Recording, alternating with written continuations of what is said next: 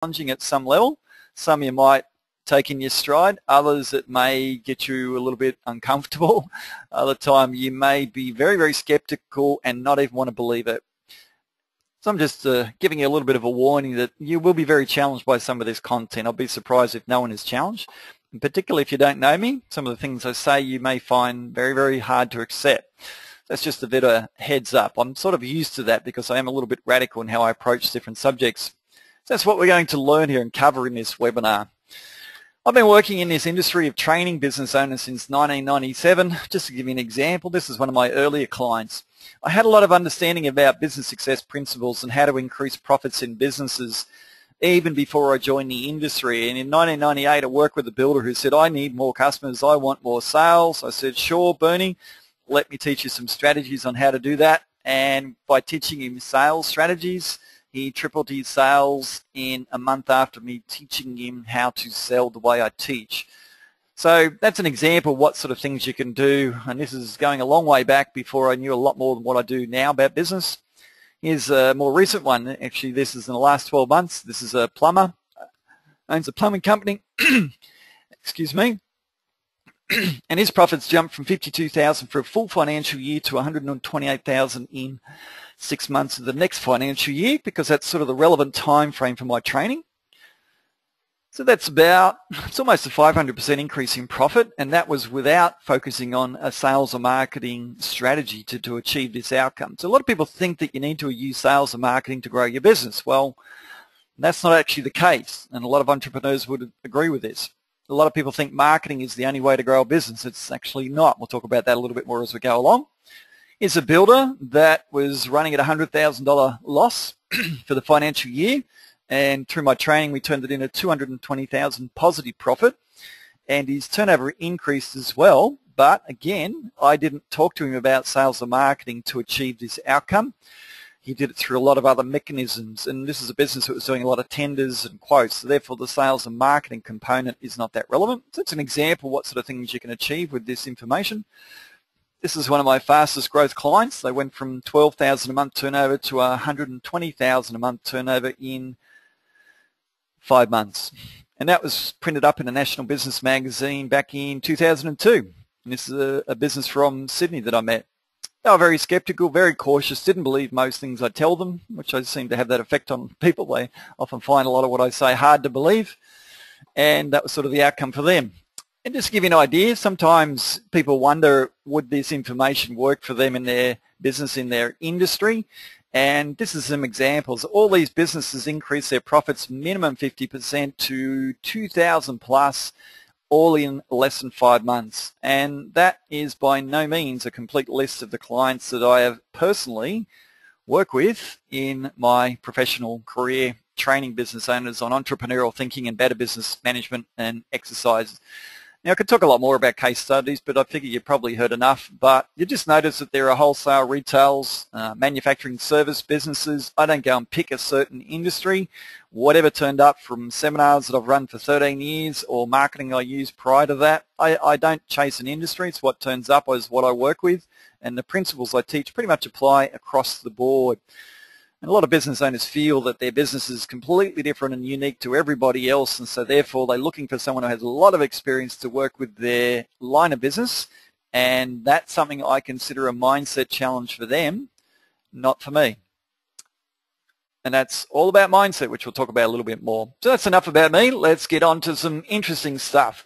Millions of businesses across the world, they struggle with 4 things, from working with business owners, from listening to business owners, telling me their challenges and what their problems are and what their frustrations are and what annoys them and what they want help with and what they want solutions to. It came down to 4 constant subjects that kept coming up all the time.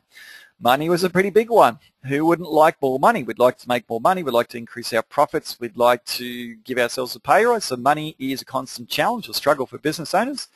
Time is a big one. Obviously, we always seem to be very busy in our modern day age with technology and phones and everything sort of bombarding us and emails. We have less time now than ever before, so that's a constant challenge that business owners talk to me about. Employees, once you start to grow your business and you've got a few employees, you'll find that that can be a challenge for you as well. And the 4th one is, how do I get enough customers to grow my business? So if I said to you now, which I'd like to do, I like to conduct little mini surveys when I'm running different events. If I said to you, how many of these 4 challenges are you dealing with now? How many would you answer with? If you can type in an answer in your message box, I would love to see it. So how many of these are you dealing with now? 1, 2, 3, 4? Maybe none. I'm very interested to know your answer on that. So 2 from one of you. Excellent. And if you don't have employees, I have found most of the time when people say less than 3, it's often because they don't have employees. If you're giving me a less than 3 answer, if you could say I have less than employees, or put a greater than or less than or something sign, that'd be great too. But if you can give me an answer for that, everyone, that'd be fantastic. Very interested in what your answers are to that one. How many of these challenges are you dealing with? Sometimes people don't have a money challenge. Sometimes they just have a time challenge. Sometimes they have a time challenge and they don't have a money challenge. So it depends on different businesses. So thank you for giving me your answer. That's good. A couple of them coming with exclamation marks. That's good. Can be a challenge. Some of these are really big, some of these are not so big, but they are a pretty regular thing. They kept coming up from meeting business owners and talking to them, asking what do you want help with, what are your challenges? So they kept coming up. Now, question, are all these solvable? Can you solve them? Can you conquer them? Can you overcome all of these problems, all of these challenges in the business permanently? Is that possible? Is that feasible? It's an interesting question. Well, I'd say yes, absolutely. And it comes down to if you can get hold of the information, because this is solvable. Does Richard Branson have any of these challenges, do you think? Do you think he stresses and worries and gets frustrated and concerned or apprehensive or upset or anything emotionally based on any of these 4 challenges? I would say absolutely not. So therefore, they are solvable. There are people that own 2, 3, 4, 5, 10 businesses. There are people that own multi-million-dollar businesses, and quite a few of them. So these challenges are all possible to overcome. In fact, I've had clients that don't have any of these challenges anymore because they've stopped working their business completely, and a general manager runs their company for them, and sometimes they move interstate to where they were when I first met them. So all these challenges are conquerable. Now, there's a little bit of science in this. Now, first bit of mindset, let's talk about this. I find that most business owners that I talk to, when I say, what do you want help with? What would you like help with? Most of them, not all, but most of them would say, I want more customers. And then I say, why do you want more customers? Well, because I need more customers. I need to make more money. Okay. Money is a separate subject to customers. Now, the thing that I like to focus on with businesses is not actually customers first, even though that's what they feel they need, because they feel they need more money, and they think customers is how they get it. We'll talk about this as we go on. What I say is let's increase your money without getting any more customers. So who likes the idea of getting a lot more money without needing any more customers? And I would imagine your answer to that would be yes. Who wouldn't like more money without that? Now, this is where I focus very differently than what most people do in business. I say let's increase the money in your business, because if we can increase the money, as in the profits in your business, put more money in your bank account without getting more customers, we can afford to pay staff. Actually, 1 or 2 more staff. If we put another 50 or 100,000 plus into the bank account, we can afford to pay staff. If you can afford to pay more staff to take on some or all of what you currently do, how much time have we freed up? I think we freed up a couple of days, 2 or 3, or maybe even 5 days a week. Now, when you've freed up that 2, 3, 4, 5 days a week, you personally, which I believe you need to do as a business owner, can start learning very, very effective marketing yourself, because if you've got 3 days a week full-time learning any subject, you're going to get pretty good at it.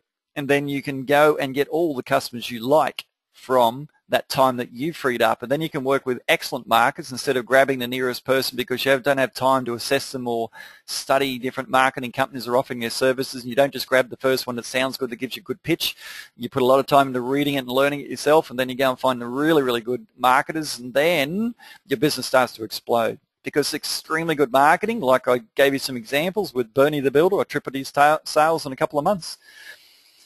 That's extremely good marketing, because marketing includes sales skills and a whole lot of other different subjects. So it's an example where, from a mindset perspective, what sometimes people are focusing on is not the area that I tend to focus on.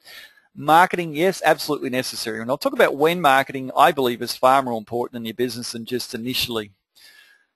All right, let's go on a bit.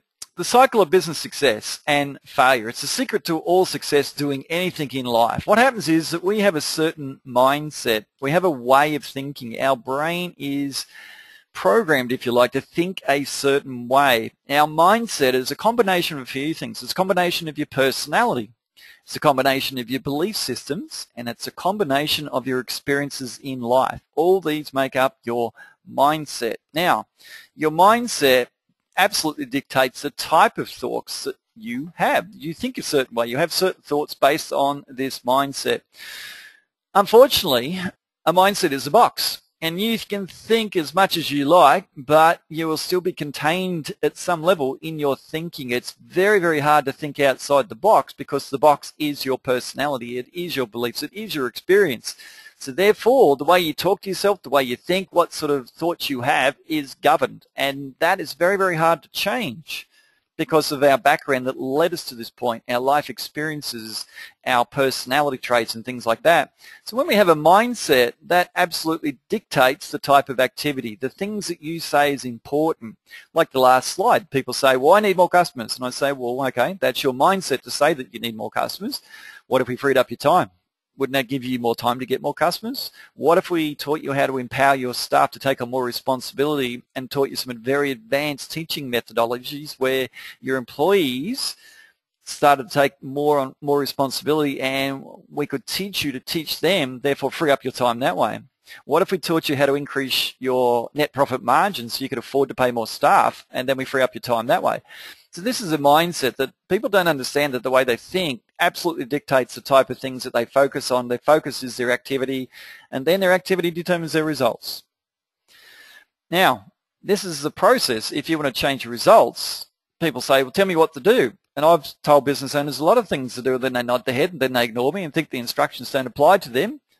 And then they keep doing exactly what they're doing because their thinking, their mindset sabotages the instructions that I give them. So therefore, I've learned if I'm going to be effective at creating huge improvements, not little, I mean huge improvements in businesses, I've got to change mindsets, because when I teach them how to think a certain way and then they think more entrepreneurially, they think outside the box, then their activity is different, therefore then they get different results.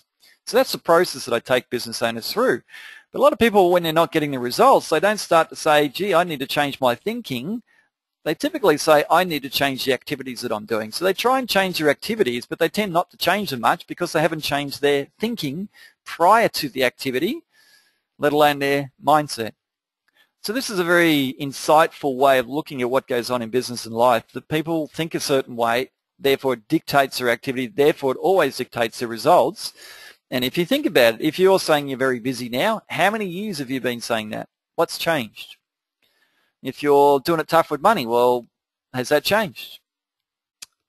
So it's an example where you start saying, well, hang on, based on my results, I don't need a small improvement, I need a radical improvement. And if I need a radical improvement, you don't get radical improvements from tiny changes of thoughts.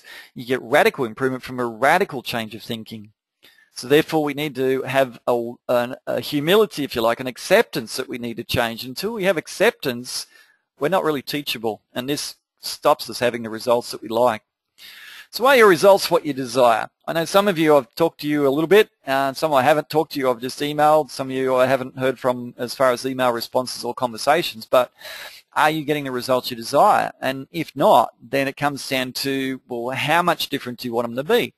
If you want to increase your profits 300%, or you want to pay yourself $200,000 or more, or you want to free up 3 or 5 days a week, if you want radical improvements in where you are right now, well, are you prepared to radically change your thinking? Are you prepared to trust someone and explicitly, to the letter, precisely do every single thing they say? Because for most people, that is a radical change, to do exactly what someone says instead of going, oh, yeah, but, well, yeah, I didn't have good time, I didn't get to it, and all that sort of thing can get in the way of radical improvements in our results in life. So this is just a very powerful concept I'd like to start talking to you about, because entrepreneurs have a radically different mindset. Their box is pretty huge. Whereas often when we're not at that level of success, our box is fairly small and the thoughts are not that radically different. Whereas entrepreneurs tend to have fairly radically different thoughts to most people. They have an ability to think very differently outside the box. So outside the box, a very big box, therefore their activity is different, therefore their results are very different. All right, let's keep going. Here's something that can be a little bit hard to get your head around. I'll give you a bit of a heads up on that. This is a very powerful concept, but it explains where all of our time goes in our life. And every person on the planet, I can describe their life from looking at these 5 different areas. We have an area 1 out of the 5, and this is where we work hard. This is where we have to work or we don't get paid. It's called having a job, being self-employed. It's where if you don't work, you don't get paid. That's called area 1 out of the 5 areas. Area 2 is what you do when you're not working, typically, not always, but we're studying, we're learning, we're reading books, we're going out with family outings, we're looking after kids, we're going to school functions or going on holidays. All this is area 2 activity. Now, most people in their life, in this whole of society, live in area 1 and live in area 2 and rarely go into areas 3, 4, or 5. Now, often with our society, we're taught TV ads, magazines, books say we need to study, we need to work hard to get ahead, you've got to work hard. Now, work hard is what area 1 is, which means you work hard, you work hard, you work hard all your life, and then 95% of people retire broke even though they worked hard all their life, because that's what area 1's about. It's like swimming with lead shoes on. You swim with lead shoes, one day you're going to drown. You can't not drown. Area 3 is about leveraged income. It's where you do something once, get no benefit at all for days, weeks, months, or maybe even a year or 2 in the future. But what you're doing today has a leveraged effect where you are getting paid over and over and over for work you do once. So if I said to you in the last week, how much area 3 activity have you done in your life where you did leveraged income activity, where you work once and you don't have to do what it is that you did because it's done? It's like I created this PowerPoint yesterday in about 3 hours. Spent about an hour on it yesterday. I don't have to do it again. I'm using this for a webinar at 10 p.m. tonight, and I'm going to be doing it for a webinar in the morning at 7 a.m. talking to America. So I've done this work once, and this will turn into income over time because of work I've done once. I do about 20 hours a week in area 3. Most people are lucky to do 1. And most business owners' mindset is, I'm working really hard, I don't have time. I go, yeah, that's good, you're not doing area 3 stuff. Yeah, but I don't have time. That's why you don't have time, because you're not doing area 3 stuff. Yeah, so that's what happens. So area 4 is where you're spending time managing of cash, managing of loans, bank statements, self-managed super funds, talking to bank people, paying off loans, managing debts. But it's where you're not just paying bills. Paying bills in a business is kind of area 1. It's when you're doing things more significant than just paying regular bills. That's called cash management.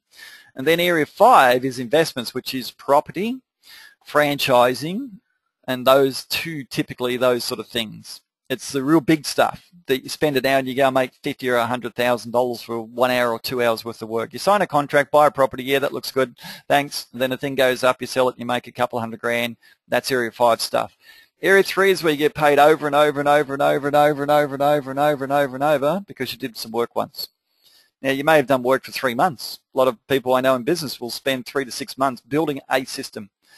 Don't make a cent for 6 months, and then they launch, and then they go exponential growth because they did all the work initially, and they got no money for it, made nothing out of it, but they did the area 3 before they launched, and so therefore they grew exponentially and lots of time available because they did the systems before that. And then you got area 4, which is like cash management, where you learn about trading, and then you go and do some trades, you make a lot more money than what you would if you were working in area 1. So area 1 is what our society teaches is really, really important. You've got to work really hard, got to work hard, got to work hard. I don't have any time, I don't have any time. Area 1 is busyness. Area 1 is just swimming with lead shoes on, you just drown. People retire broke and they work hard all their life in area 1. Whereas if you talk about Richard Branson doesn't have an area 1. Any entrepreneur does not say, I'm too busy, I haven't got time, because that's what people in area 1 mindset talk like. Area 3 people mindset, area 5 people mindset, area 4 people mindset do not talk the same way at all. The whole language structure, their thoughts, their self-talk, everything they do, all their activities are radically different because they're entrepreneurs. So entrepreneurs typically live in area 3. Some that are right into property live in area 5. Their business is area 3. or their business is area 3. Some full-time traders live in area 4. But entrepreneurs don't have an area 1 activity where if they don't work, they don't get paid. That's not relevant for them. So this is very powerful for you to get some insights about what's going on in your own life. And the next one is, well, question, where are you most focused in life? And if you think, I've got to get more qualified, I've got to go and do another course, I've got to get trained better, all that thinking is area 1. Instead of saying, I know enough, I've got to go and start making money, I know too much already, I'm already doing stuff I should have paid someone to do years ago. Yeah, that's because you're still in area 1 thinking from our society's teaching that we've got to get more qualified, we've got to learn more. And all our ideas go into area 1 instead of area 3, 4, and 5. All right, let's look at this at a little bit more advanced level, because what I'm going to do is show you the 5 circles. We're going to throw some lines in here. Now, when entrepreneurs get this thing humming, they might do a little bit in area 1. They might do they might do a day a week. They might have a regular sort of hourly rate kind of job thing, but it's not full time. It's a part-time role in their business. It might be, a couple of hours a week. I talk to my general manager. That's my job, because I talk to them for a couple of hours a week. Area 3 is where we start getting into ideas of leveraged income, where you get there's an idea. Gee, if I did that once, wow, I can make a lot of money. Oh, that's worthwhile. Let's go and do it. So it's where your ideas go straight into area 3, where you do something once and you love doing things once. Then you don't have to do it again. It's done. I love building PowerPoints. Why? Build it once, done, finished, go make money. Don't keep playing with it forever. Finish it, done, go make money. You can put ideas into your cash management, and you can put ideas straight into area 5, where you set up JV partnerships, or you go and buy properties, or whatever it is that you do.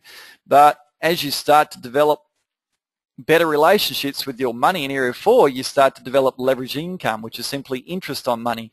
And as you start to save some money and develop that leverage income, you save a bit more, then it allows some of your ideas from leverage income to go into property, and you start being creative with ideas, area 3, and start playing around with property. Now, when you start to make real money is when you join areas 4 and 5, because what you're doing is saving money. Area 4, saving up, you go and buy an investment that throws off cash flow. No, it doesn't cost you money, it kind of throws off cash flow. Then, as it throws off more cash flow, you save a bit more, then you go and buy an investment, then you save a bit more, go and buy an investment. Money makes money. You don't have to make money, money makes you money. So how are we going, people? How are you finding that subject?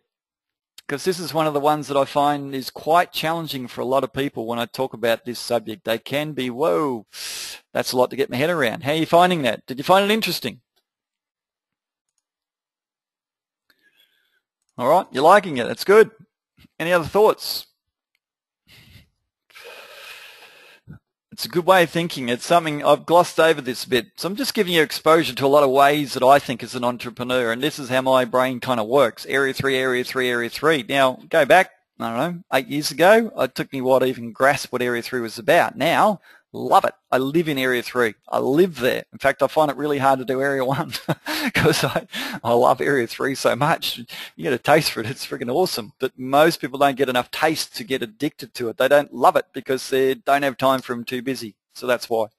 All right. Let's continue on. Here's a bit about mindset, personality, and focus. So your mindset makes up your personality, and that determines your focus. Now, the way your brain is wired, you can be very left brain dominant or very right brain dominant. Our society thinks left brain is king. You have to be great with your left brain. And all those kind of weird people are those right brain ones. But funny enough, they're the entrepreneurs. Now, the left brain people in our society tend to focus on avoiding mistakes. We can't make mistakes. We've got to get it right. We've got to plan, plan, plan, plan. Don't just jump in, just plan. You've got to have a lot of plans in place before you start anything. And what's the cost going to be? And gee, that's a lot of risk. Or have you measured the risk? Have you calculated the risk? We need to really think about what the risk may be. And you've got to know how to do it properly. You've got to do it right. And where's the proof? Where's the proof? I can't believe you. Where's the facts? Where's the figures? I've got to see the proof before I can believe anything you say. So this is left brain thinking in our society. Right brain don't think about mistakes. They just think, well, I've got to achieve an outcome. Yeah, it's not perfect, doesn't matter, but at least I'm achieving instead of not starting because I'm worried about getting it perfect before I start. They just say, get it done, let's get it done. Because entrepreneurs let the left brain people, which is the majority of people in our society, worry about getting it right. They just want to get it done. They tend to take action so they learn. What are you doing? I don't know. I'm just going to jump in. I'm going to give it a go so I can learn some things. But you don't have a plan? Yeah, I know. My plan is action. That's my plan. Take action so I can learn. And then I learn more from action. Not theoretical. I learn. Planning is purely theoretical. Before Optus came into Australia, Optus spent 2 years with 200 people, imagine the cost of that, to develop a business plan before they launched. And I listened to the CEO describing this just after Optus launched in Australia. 200 people, the smartest people they could find, high paid, let's do a business plan before we launch in Australia. And he said, 6 months after we started, half the plan was completely irrelevant. That's planning. All plans are theoretical. Action is pure experience. That's how you really learn. Entrepreneurs start thinking about benefit. The first thing they want to hear is they listen to people and go, benefit, benefit, profit, profit. That sounds good. Whereas most people go, oh, you want to sell me something? How much does it cost? Oh, that's a lot of money. And they don't even think about benefit. They don't even think about profit. Their first question is, how much does it cost? They're not thinking risk. They're thinking reward. They don't see risk. Where others see risk, they see opportunity. They don't worry about knowing how. They delegate that stuff because there's lots of people that are specialists and they're a generalist. So they don't worry about the know-how. And they trust people. Whereas the people left brain dominant, which is your typical business owners, they want proof and they don't believe it. And the more you've got to prove it to them, the less likely they are to ever succeed. So this is a whole mindset as well. I found that the right brainers, the entrepreneurs of the world, they grasp concepts, they grasp essence. They see the big picture, they see the vision, but the left brain is so busy analysing details, they just don't see the forest for the trees. They're not seeing the big picture. They're stuck on process, not outcomes. So this is an example of mindset as well. The major mindset differences. Entrepreneurs explore every opportunity pretty much with a positive, open mind. They're looking for the positive, whereas most people are looking to fault find as soon as someone says something. Yeah. So the entrepreneurs haven't seen any errors in anything I've talked about, or they haven't seen the typos. I don't even know if I got them. That's pretty good for me. But the people that aren't the entrepreneurs, they'll be finding everything I've said so far and dwelling on the 2% or 5% that what I've said isn't perfect and the way I've said it isn't right. And they'll be dwelling on that. The entrepreneurs will just be grasping the essence of what I'm saying. Go, keep talking, keep talking. This sounds good. That's just an example of mindset as well. Fear never clouds the judgment of an entrepreneur. They don't tend to have fear. If they make a mistake, it's not a mistake, it's a learning experience. Oh, excellent, I just learned how not to do it. Fantastic. They look for the benefit and profit first. That's the first thing they're looking for. They go, keep talking. What are you offering? Keep talking. What's the benefit of that? What's it going to do for me? Okay. Keep clarifying. Oh, now I've clarified. Yeah, okay, I see the profit in that. That sounds good. Excellent. Then they ask the cost after they see the benefit, not cost first and then find lots of reasons not to do it because they're dwelling on the details that actually cost money to achieve things in life. All entrepreneurs see it as an investment. Even when they have failures, that's an investment of my time to learn how not to do it. So there's a big difference between the two. And entrepreneurs think about value. What's the value that you're contributing and what's my ROI, return of and return on my investment. That's the way they're thinking. And they tend to make their own decisions and they look for opportunities everywhere. They don't tend to say, well, I've got to talk to so-and-so about that. They gather information. They have advisors, but they don't take advice. Now, there's a difference. If I advise you to do something, it's like me saying, I don't care what you say. You need to do it. You must do it. Just go and do it. That's like me giving you advice. Whereas I say, have you thought about doing this? Oh, yeah, okay, yeah, that's a good idea. Well, what do you think would happen if you did it? Oh, yeah, I can see a benefit. All right, so what are you going to do? Oh, I'm just going to do it. I'm going to do it. That sounds like a good idea. So that's an example versus giving advice as making people aware of things. So entrepreneurs treat their advisors not as advisors to tell me what to do. In fact, sometimes they do the complete opposite of what their advisors do because they listen to advisors and then they go and do their own thing anyway. And I kind of upset some of the people in my family because I go and say, what do you think of this? And then they tell me and I go, oh, okay, thanks. And then I do the opposite of what they say and they get really upset with me. I go, look, I'm sorry. I make my own decisions. So even though I ask for your feedback, I still make my own decisions. And that can upset some people because that's kind of how entrepreneurs are. And they look for opportunities everywhere. What entrepreneurs never say, I'm too busy. And I don't have any time. I've never ever heard an entrepreneur ever say, I'm too busy, I don't have any time. They never say it. They never say, I don't have any money. They might say, I'm a bit short on cash right now, or right now I can't, but in the future I will. But they never say, I don't have any money. These are like lies. If you say, I don't have any time, that's actually a lie. I don't have any money. You got $1? Good. Well, then it's a lie. So they don't say these things to themselves. You won't hear them saying these words. Why did you tell me to do that? You'll never hear an entrepreneur say, why did you tell me to do that? Because they don't go by what someone tells them what to do ever. They always make their own decision. They don't these words should. Oh, I should do that. Oh, yeah, I shouldn't. No, I shouldn't do that. I should. They don't should on themselves. They're very definite with their language structures. They'll never say, that person told me to. Whereas I've met people say, well, that person told me to. Well, okay. Well, why'd you do it? Well, because they told me to. Well, why do you do what people tell you to? We've all heard that growing up as children. So as adults, it should be something we outgrow. That won't work. You know, the easiest thing to find in the world is a person will tell you that won't work. It's the easiest thing in the world. You can't do that. That's impossible. No, you can't do that. I hear that constantly with some of the testimonials I put in the market. No, that's hard to believe. I can't believe it. Okay, just because you can't believe it doesn't mean it's true.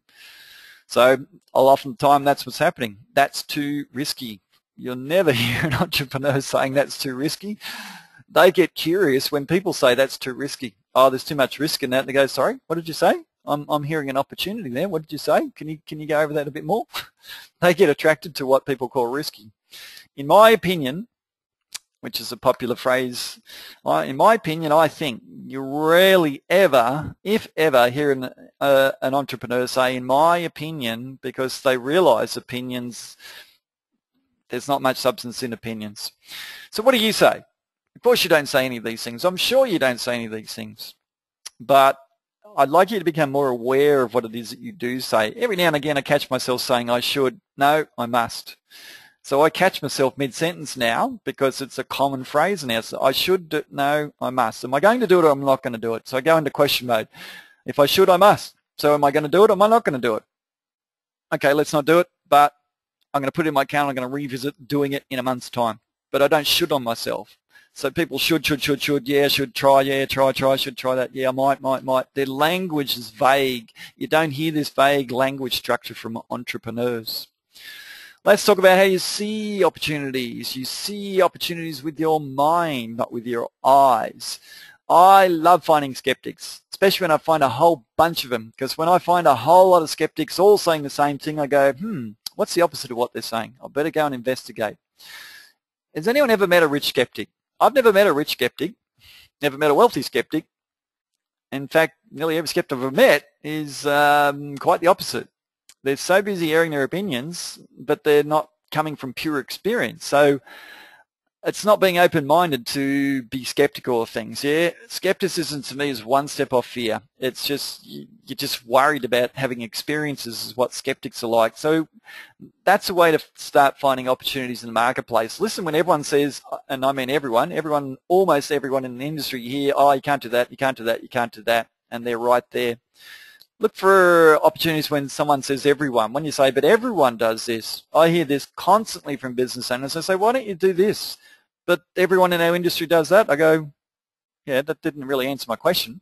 Why aren't you doing this? And it sort of shocks me. Well, no one does that. Okay. Well, good. Let me explain why I'm saying that to you. And then I explain. I go, wow, no one does that. I say, can you understand what I'm saying now? Yeah, I really understand what you're saying. Good. Well, let's go and do it. It's a different way of thinking. I look for when lots of people say everyone does that. What do businesses fear to do? Lots of businesses fear to do lots of things. A lot of businesses fear guarantees. I've been teaching hundreds and hundreds of business owners to write in their yellow pages ads and all their advertising, guaranteed to turn up on time. If you're a trader, guaranteed to turn up on time. You'll pay $50 if you're late.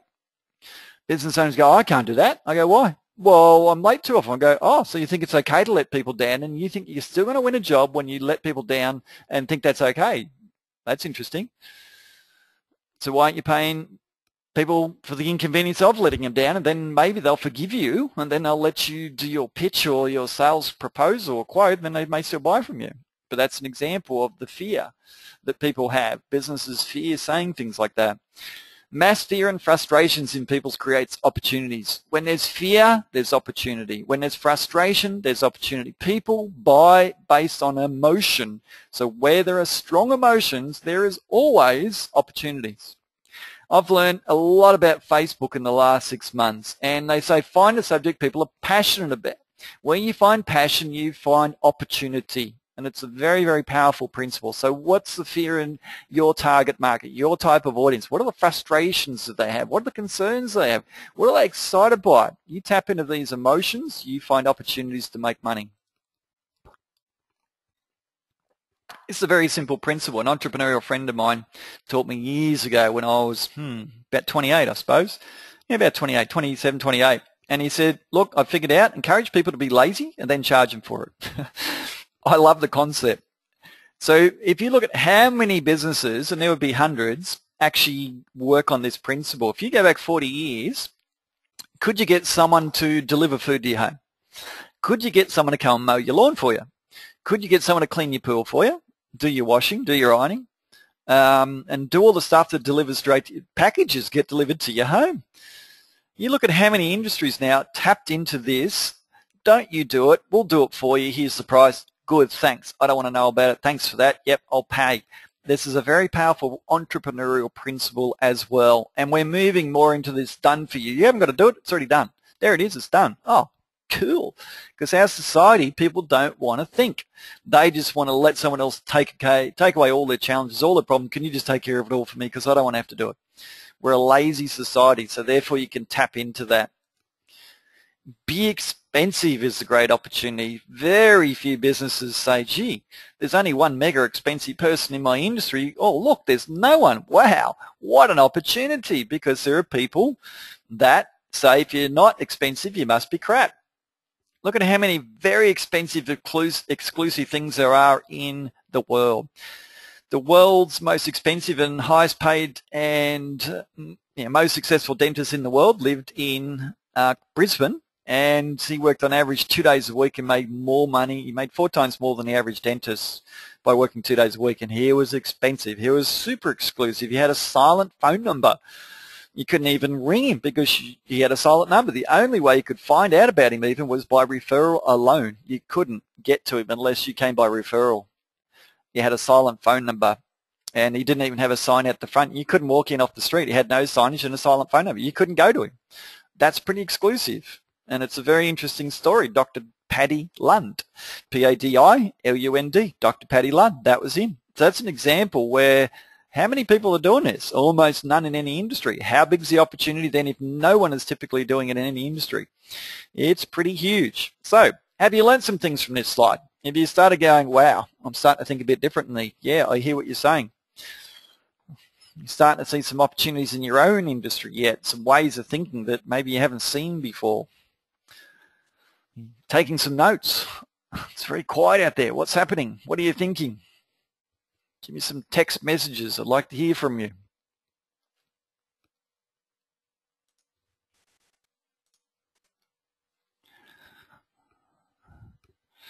You start to think, maybe I could put my price up. Maybe I could be more expensive. I had a client of mine in Sydney who was in the tree service industry, and if he went out and did a quote, and he'd follow up and he'd say, well, who's more expensive? No, that's right. He'd do a quote, and then he'd follow up like a week later and say, how'd you go? When did you do your quotes? And how'd you go with the quotes? You get any other quotes? Yeah, we got one. And, how did mine compare? Oh, they were more expensive than you. He's like, oh, damn, that's no good. I've got to put my prices up. It's the complete opposite of what most business owners do. It's like, gee, someone's more expensive. That's no good. I'm not the most expensive. I've got to charge more. So he put his prices up. He's the only client I've ever met that thinks that way, that someone can't be more expensive than me. If I want to be the most exclusive and the best, I've got to charge more. Most people do the complete opposite. When it's recession time, his prices go up because he's getting less sales, so he wants to maintain the profits. Prices go up and he gets better at selling. So, yeah. All right, let's keep going. Three entrepreneurial skills in business. This is what I train business owners on intensively for 3 months. The first one is people skills. Entrepreneurs tend to have pretty good people skills because they trust people. Most people don't trust anyone with anything and don't reveal much about themselves. So trust is something that you need to learn and develop. There's usually a bunch of fear or bad experiences, a mindset people have in business. That's why they end up doing it all themselves, because they don't trust people to do it right. I've got to do it. And that is a trap, and it's something I've been trapped with myself, and because I've been trapped with it myself, and every now and again I get trapped by it, I go, oh, yep, I'm seeing it, good. That means I'm relatable to every business owner that I work, because it's a very big trap. Second one is measuring skills. You've got to become exceptional with numbers, and most people don't like numbers. They don't love spreadsheets, and as I like to say, if you don't love spreadsheets, you're not living. You're missing out.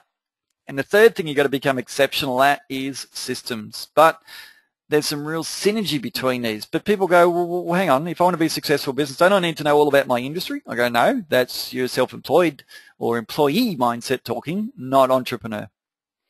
There are people that are exceptional at these three skills, and when you combine all three, some people can have good people skills, but they don't combine it with measuring skills. So when you measure people, you create accountability. When you create accountability, you create performance, and people perform more when they have to, when they're accountable, and numbers never lie. So they look at a number and go, oh, sorry, boss, yeah, that number's not good, I didn't perform very well. So that creates accountability, creates that pressure on them. When you measure, you start to realize the obviousness of systems. Gee, I really need systems. Wow, man, look at the numbers. Gee, I really need systems. And when you put systems in place, you make people accountable. So the arrow goes from systems to people, makes people accountable. The people, when you measure, start to recognize they need systems, and if they get involved at all with creation of the systems, they love the systems that they help to co-create, therefore they use the systems. And when you are putting systems in place, you need to know if it worked or not, because you measure it to find out. And when you are measuring, then people perform better as a result, and people need to be involved in measuring so that therefore you can identify the systems. There's beautiful synergy in all these three things. And to me, this is becoming a master of business. A master of business and becoming a super entrepreneur is synergizing all three skills. Now, under the heading of people, there's a big subject which I won't go into. Under the heading of measuring, that's a really big subject I won't go into. And under systems, that's a really big subject as well. There are so many things under those headings, but because I'm not going to go into details, I'm talking entrepreneurs. These are the three skill sets that you need to focus on in business. Now, most people in business are not developing these three skill sets. They really don't see it. They dabble a bit in systems, but then they don't get people to use them, and then you get frustrated, and rarely are they measuring. And the order of implementation of these three skills, we'll talk about that a little bit later in the webinar, but there is a specific implementation order. If you try and do one out of order, you'll get a lot of resistance and it won't be integrated into the business. So that's something we'll talk about a little bit later. So learning these skills turns self-employment excuse me, into business ownership. When you put these skills into a business, you can turn your busyness, if you like, if you're one of those very busy people, into a business that runs completely without you or in part without you. That's the outcome of applying these three skills. All right, so the trap of business growth. Hey, I'm curious. I sent you a reminder video before you came onto this. Can you give me a yes or a no if you watched the reminder video? I only sent it out an hour or two ago. Just let me know if you watched that video at all. I'm curious to know if you did. Send me a little message there. You have? Good. Let's have a look. I figured most of you wouldn't. Yeah. So unfortunately, most of you didn't. All right. What happens in business? This is something that a lot of people go, I need to grow my business. I need more customers. I need more customers. And they keep thinking this way for quite a long period of time. And they might have increased their turnover from $500,000 to $2 million over the period of time, few years. Doesn't matter what the time frame is, but let's say the business has grown. So they're saying business is good, it's growing, it's growing, it's growing. And look, my net profits are up. I talked to my accountant at the end of the year, my net profit has increased and it keeps increasing every year. Business is great, this is good. I've got to keep growing my business. I need more customers, keep growing, grow, market. What they're not seeing is the percentage. Now, the real magic of business is understanding ratios, and ratios are about a relationship between two numbers, and that is a percentage. The percentage, which is the net profit margin, is the 75K divided by 500K is 15%, and the 7.5% is the 150 divided by the 2 million. that's what's happening in this business. So what's trending is the net profit margin is going down, down, down, which means if this business keeps doing this, what's going to happen? Well, they're going to run out of money. Now, I had a client, a really good example, that they went from 8 million turnover with an 8% net margin to 20 million turnover with a 3% net margin, and then I met them. So I said, you guys keep it up, you're going to go broke. They go, we are. We're running out of cash. Now, cash flow is typically, not always, but the majority of times a symptom, not the cause. It's a symptom of a low net profit margin. So people go, I need to improve my cash flow. I go, no, you need to increase your net profit margin. That's why you don't have money. Because if your net profit margin is 5%, if you get paid $1,000, it's like every cost of your whole business has to come out of proportionally every sale, because that's what pays the bills is the sales. And if it's 5%, you get $1,000. That means $950 is gone straight out of your bank account, and you're left with $50. That's why you don't have that's why you have a cash flow problem, because there's no money in the bank after you paid everything out of the cost of running your business out of the sale. So therefore it looks like you've got a cash flow problem when really it's a net profit margin. Now that's not always the case, but this is something that business owners don't get taught. They're not taught that net profit margins are the number one reason why businesses don't have any time, because they can't afford to pay the extra people to free up the time. Then they can focus on marketing with a lot of money in the bank and then really crank the business up. So that's something I like to share with business owners, because no one's really telling business owners this stuff, and they really, really need to know it, that marketing should not be your only focus. Here's an example. Look, this is a screenshot taken from that website below, and it's telling you the benchmarks, which is an average for an industry, of different industries and what that net profit margin is. So look at this, other manufacturing. For a business that's turning over 500K to 750K, the average benchmark net margin for the industry, 2%. Gee, if they go to 1.1 million to 5 million, gee, they're making 3. Cafes, 500,000 to 750, 5%. 1 to 5 million, 2%. Motor vehicle retailing and services, 5%. Net margin's going down with turnover. Personal and household retailing looks all right until they cracked 1 million, gone from 10 down to 2. Personal services, 7 down to 4. 90% of businesses from my research, which is pretty extensive, are running with less than 10% net margin. And they're the ones that keep telling me they need more marketing. And I'm saying your net margin's low. You don't need more marketing. If you're at that half mil, 3/4 mil, marketing should not be a major focus now. Getting your net margin up higher is what you need to have. Increasing your net margin is what I call free money, because you don't have to spend money to have it in your bank. You don't have to spend a lot of money to do anything. I've had clients that have massively increased profits without getting any more customers, without employing any more staff, because that's the power of the concept. Who'd like to learn the best strategy to get free money? Would you like to know what the best strategy is? Well, here's a few of them. Here it is. This is number one. Put your prices up 10% on Monday. 90% of businesses are too cheap.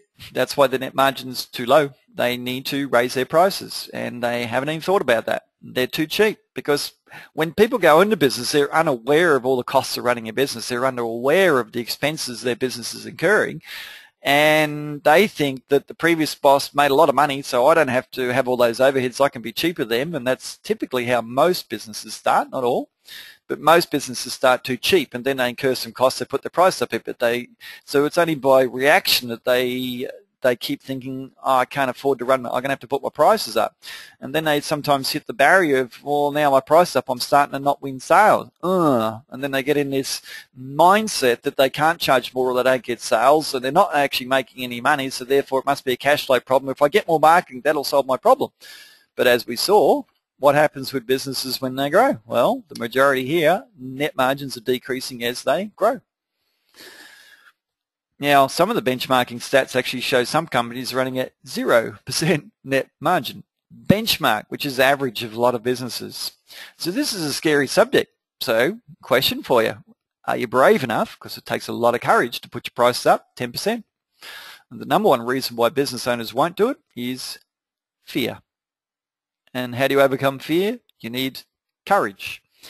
And that's what I help business owners to do. I help people to see the reason and the logic and the persuasion of what I do. I've spent an hour and a half with the business owner just convincing them to put the price up an hour and a half. And one business I did this with, they're a wholesaler and they're dealing with 180 of the exactly the same customers every single week. They actually never generated any more customers. They're a wholesaler. And they had 180 and every single week they supplied those 180.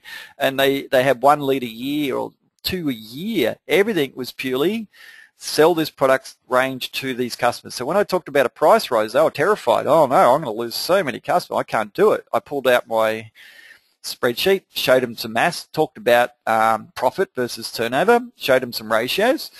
An hour and a half later, they believed me. They need to put them up 10%. They did, and they lost 0 customers. And yet when they first came near the subject, they were convinced they were going to lose like half the customers or something. Now that conversation for an hour and a half made them $220,000 net profit. That's what I made them for an hour and a half of my time. I think they were pretty happy with that. In fact, they were. That's an example of the power of information. All right, so what's your business's net profit margin? If your turnover is over 750K and your net margin is under 15%, get some training on how to increase it, because to me 15% is the minimum you want to trade with, and I'd be surprised if anyone has ever been told what net margin they need to trade at minimum and minimum turnover, because see, your net margin is typically a lot higher when it's under 750K. 750K is where you get a couple of admin people and yeah, you need to rent a premises and you got a couple of vehicles and insurance, a whole lot of other basic expenses kick into a business at that size. So therefore net margins can look pretty high. At 200,000 is probably 50% for some businesses. So, oh, my net margin's huge. I don't need your training. Okay, come back and see me when it's 750K. We'll have a chat. And it's often dropping like a rock. So I see a lot of businesses under 10. I see some at 15. I see some at 20. I've got clients that have gone from 6 to 18 in 4 months, and their sales have increased, even though their net margin is tripled. So this is what training can do on this subject. And I recommend you be very, very focused on increasing net margin before you do any more marketing, because you can't afford to do really good marketing. Because I talk to some really smart marketers, and their biggest thing is they can't afford me. They can't afford me. They can't afford me. I go, yeah, because they go with crappy marketers because they can afford them. And then they wonder why it doesn't work and they're still not working, because this is what happens. So you need to do this. You need to, before you do any marketing, get your net margin up. If you're at 750K or higher, start focusing on margins. And that comes from management training and entrepreneurial thinking. It doesn't come from technical skills from an industry. It's got nothing to do with margins, 0. In fact, technical skills are anti-margins in a way, because you think you have to do it yourself because you're really good at doing what you're doing. That's not margin thinking. That's employee thinking. That's got nothing to do with making money. Not as a business. All right, so then you'll make a fortune. Now, I've had clients increase prices 30 or 40% and maintain sales. And as I talked to you at the start of this webinar, I had a client this morning that I'd been out with on sales calls, and she got 4 sales acceptances this week and some last week, and I've only been out with her on 4 appointments. She's won 3, and she said 2 or 3 of them are all 2,000 or almost double the price of her competitors, because I'm teaching her how to sell and how to present herself in a way that makes people love parting with money happily and no complaints whatsoever. So this is an example of the training you can get that achieves these outcomes. Now, I've given you a book on this subject of net margins. That was in the link of your registration for the webinar. I don't know if anyone has had a look at it, but this book is highly educational because it's all about you becoming very familiar with this whole subject, net margins. And entrepreneurs love margins. Business owners think turnover, sales, I need more sales, whereas entrepreneurs think margins. I need to make margin, because that's what pays the overheads. If I don't have net profit, which is net profit margin, I can't pay bills. I can't get my ROI. So what's the margin of your business? So it's something that I'd like you to really have a think about, have a real study, is to start studying that book, read it twice, ingrain this thinking into your mind, because this is not common thinking at all. Most business owners I talk to, I said, has anyone talked to you about net profit margins and how to increase it, what you need to be? And I haven't had one business owner say yes to those questions, not one. Almost no one talks about this subject in the global community, which I kind of find interesting and amazing. And an opportunity. It's an opportunity for me, because no one's talking about it. Good. If no one's doing it, great. Time for me to jump in.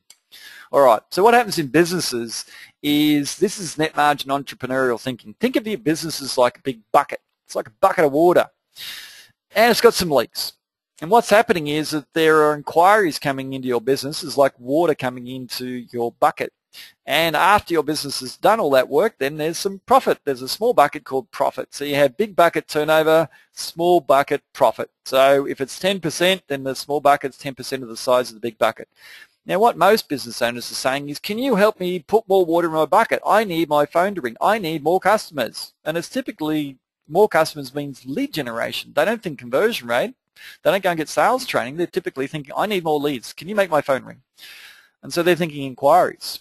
Whereas entrepreneurs don't think this way. They think, well, hang on, look at all the leaks I've got. Why don't I plug some holes? So you go and plug a hole. And there's so many different holes that businesses have. But what happens in this business, if you go and plug, if this is a real live situation and that was water overflowing and we went and plugged a whole bunch of these holes, wow, we're going to have some profits in this business. And that's what I'm teaching business owners. So the lower your percentage, the bigger the holes and the more leaks you got in your business. The higher your net margin, the less leaks that you've got. You're always going to have a cost of sale. You're always going to have some expenses, but it's really about getting that net margin up.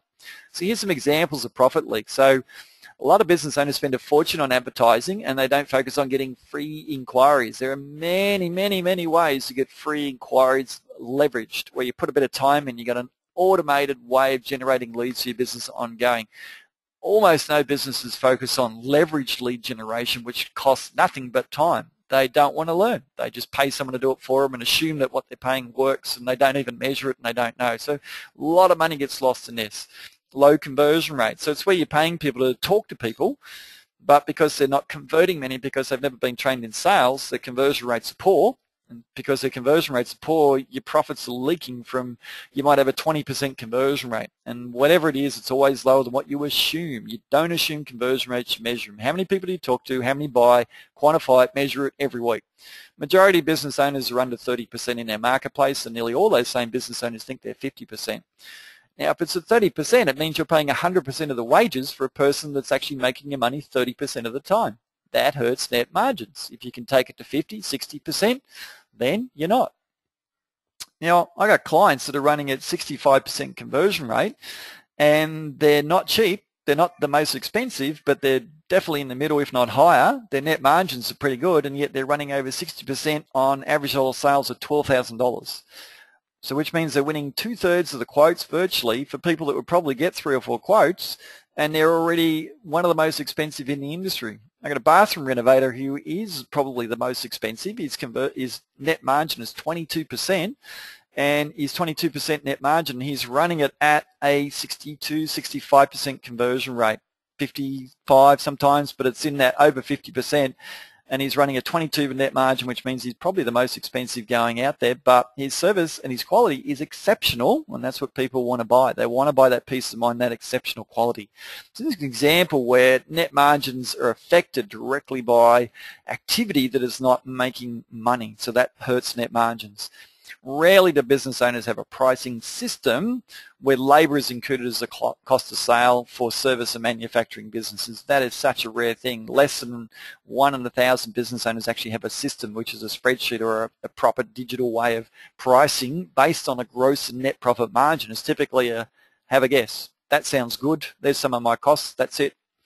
Few documented systems. There's not much documentation. There's a lot in people's heads. Ineffective marketing. I call it abdication of learning, because they don't want to learn. They just pay someone to do it all the time and assume that they're doing a good job. They don't learn anything themselves. They're not proactively training their team. They're reactively training their team, which means that the team members never really learn, which means they got all these people running around as support crew, but the business owner's always busy because they're too smart. Instead of being a great teacher, they're focused on how smart they are as against how good they are at teaching. You learn how to teach people, proactively train your team, you free up time, and it makes you a lot of money. Inconsistency of production. A lot of businesses have huge inconsistencies. We've all been customers of businesses that will let us down. Yeah, it's an example of the inconsistencies. Not having any integrity with customers, which means yes, yes, yes, we're going to do this, we're going to do this, and I'll be there at 4, and then we turn up at 5:30. Or, oh, sorry, I couldn't get there, and oh, this happened, and tell them a story, and they think it's okay to let people down. not delivering on what you say you will. That's a lack of integrity, and that hurts your business because customers tell people who tell people who tell people, and next thing you got no customers. Not enough measuring. Business owners think the P&L's the best management tool there is. I think it's a good tool. I certainly don't think it's anywhere near the best because it doesn't tell you which jobs you made money on, which ones you didn't. Didn't tell you your conversion rate. Didn't tell you where you're leaking a lot of profits. It's a good tool, yes, but it doesn't tell you enough about measuring, but it's a good tool. No staff KPIs for accountability. So you can't look at an employee's week by a number and say, gee, you've had a good week, look at that number. They just got to supervise them and check on them and things like that because there's not enough numbers. And a lot of assumptions and hope. Gee, I hope that's going to work, and I'm hoping that's the right price, and I hope there's so much assumption that I assume that my conversion rates are high. I assume that all my employees are all working hard. I assume my prices are making me profit. I assume everything I sell makes me a profit. I assume my marketing works. There's so many assumptions that business owners have because they're not measuring, and that's huge profit leaks, all these different areas that business owners aren't measuring. All right. So have you been learning some things that I've been talking about as far as the subject of net margin and the way that businesses operate inefficiently because they're not doing a lot of these things? Have I started to expand your mind a little bit? Are you starting to think a little bit differently? Because net margins is sometimes a little bit hard to grasp as a concept. It takes a little bit of learning to get your head around, and it's something that it's fairly foreign as a concept. And I've been to Eagle Street, Brisbane, to big accounting firms, 13 partners, and thousands of clients, and I've started talking about net margins, and sometimes they don't know what I'm talking about. I've looked at their face and gone, this is not a familiar conversation that they've had with people. It's a new conversation for the majority of people in the world when they're in business. So unfortunately, that's just where we are. So this can be challenging because new things are challenging, and I kind of did give you that warning when we started. All right, very good. Let's keep going.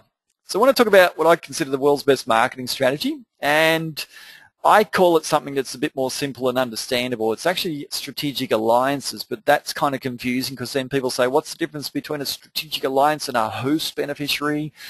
And if you're familiar with those two concepts, great, but this is something that's going to make it a little bit simpler to understand. So when you're in business, you want to get lots of hot prospects, yeah? And I don't mean prospects, I mean hot prospects, people that are kind of warmed up and being introduced to your business by someone else.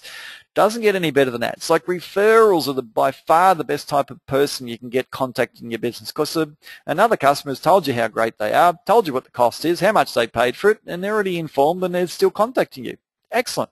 You will get great conversion rates for referrals. Now, I've been measuring conversion rates of hundreds and hundreds of businesses for 16 years. I know which is the best conversion rate. Referrals are the best by far. I commonly see 70% plus.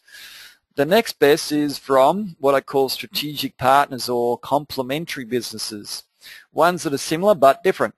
Similar industry or related industries, and these other businesses are referring their clients to this business. So it's like you probably got this happening now where if you're a plumber, then an electrician might refer people to you. If you're a mechanic, then the car yard may refer work to you or something like that. I get a lot of referrals from accountants, for example, because they're a complementary business. Yes, there can be a slight overlap, but this is the problem in our society. Where we see overlap, we see competition. That's a bad thing. Let's compete. Every man for himself. Whereas I say, no, you've got to learn to work with people that complement you and focus on the 90% non-overlap and forget the 10% and just pretend it doesn't matter, and it doesn't really matter, and work a relationship with these people. So guess what? Most people in the world are kind of doing this ad hoc, but because they're kind of thinking area one, busy, busy, busy, haven't got time for anything, I'll just spend money on marketing because I haven't got time to learn, I haven't got time to do all this stuff. Well, that's why their net margins are typically low. But if you work with a complementary business, I call it 90-degree marketing because instead of going directly from your business to try and advertise to get prospects, you're going via someone else indirectly to them. Call it 90-degree marketing. That's why I call it that. So I've got to come up with a name that sounds more user-friendly. So you're going to someone else. So I've had multiple means coming from my sales from referrals from complementary businesses, multiple millions over the years, and nearly every single one of them cost me zero, not a thing, not a cent. or so low it's not funny, like a couple $100 for me to make 20,000, that sort of thing. So that's an example of the power. So who likes the idea of making lots of money without spending any money? Getting lots of referrals forever for work you do once, because this is a leveraged income activity. I get people referring work to me over and over and over and over and over and over, and some of them I haven't seen for a couple of years, but I get lots of work because of a relationship. One of my major strategic partners, they email me, and I get about 2,000 emails go out about an event that I run, and they send out 2,000 emails, cost me nothing. Now, if I get a sale, I sometimes pay commission, sometimes I do, sometimes I don't.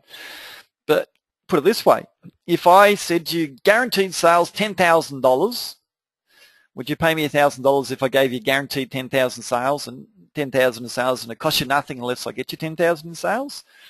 An entrepreneur would say yes to that all day, every day. Most business owners hesitate. That's the difference between entrepreneurs versus business owners that say 10%, absolutely. Yeah, I'll give you $1,000, you give me 10 grand all day, every day. No problem. Bring it on. Let's do it. Whereas most business owners, oh, that's a lot of money. Yeah, because they prefer to get 100% and not much. So this is a trap as well. You got to be prepared to spend money to make money in business. Most people don't want to spend. So in this case, a complementary business becomes your strategic partner for mutual benefits. So I get referrals from other marketers. I get referrals from accounting firms. I get referrals from bookkeepers, printers. I've had referrals from printers. I've had referrals from IT companies. I have referrals from mortgage brokers. Because I work these relationships, I develop the relationships, and I create mutual win-win advantages in our relationship. So most business owners got no idea how to do this. They don't have the people skills. They don't trust people. They're greedy. They don't want to pay anything. They couldn't be bothered. They're too busy, haven't got time. And that's why people can't do some of the best strategies I know until I really adjust their mindset.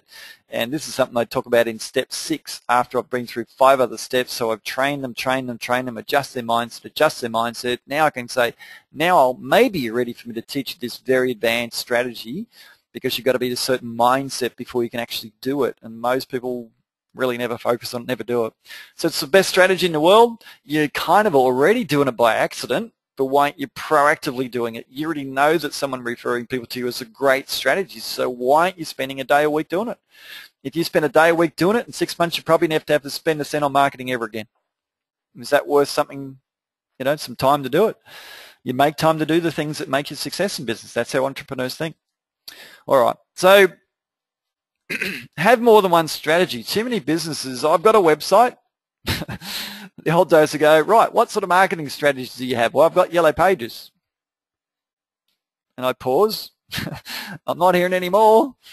That's it. They got kind of one great strategy, and it's all got to work on that. I say in business, you've got to build a Parthenon. It's a principle that's been around for a long while. So you need to develop strategic alliances. You need to develop your website. I've got a client that's got 3 websites. So who says you're only allowed to have one? That does make a lot of sense to me. Well, I have more than one website. Facebook. Get into Facebook. And there's 2 sides. There's the static well, not the static, but there's the free side, and there's the advertising side. Get into LinkedIn. LinkedIn is phenomenal for building strategic alliances and doing 90-degree marketing. It's the best platform in the world to do 90-degree marketing, yet almost no one does it.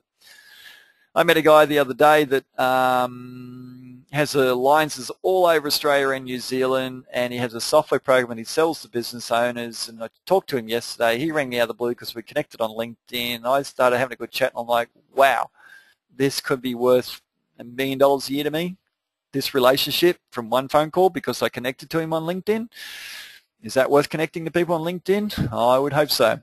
Google AdWords, YouTube, things like that. So you need to have a bunch of different strategies. These are kind of 6 that I would probably recommend you think about, whether you want to do Google AdWords or not, but definitely YouTube, definitely LinkedIn, definitely Facebook, a website, definitely strategic alliances, and then even a few after that. You need to get 4 to 6 really good lead sources, because that irons out the, I'm really busy, oh, I've got no work. Oh, I'm really busy, gee, it's quiet. And that roller coaster of busyness and not busy and worry and stress and all that sort of thing gets in the way of running a good business. So it's something I want you to think about too. Most businesses would benefit enormously if they had 50 to 100% more leads, because when you get 50%, 100 more leads, you put your prices up, then you have big fat margins because you put your price up to scare off too many leads. So in business, you should be getting too many leads, because then you can dictate what the prices are, because you've got too many. You don't worry about not having enough.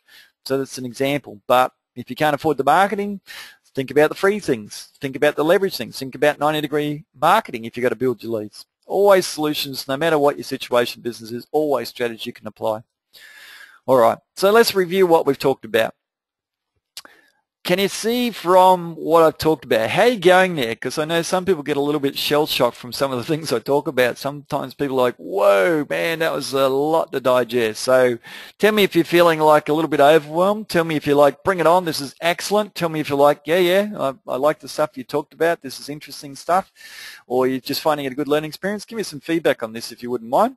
But entrepreneurs think differently. That's what we talked about. We talked about mindset determines your success. So hopefully you've got some good exposures to some different ways of thinking, some outside the box ways of thinking where I'm showing you how to make a lot of money without spending a cent. Sales training makes you a fortune for money you spend once.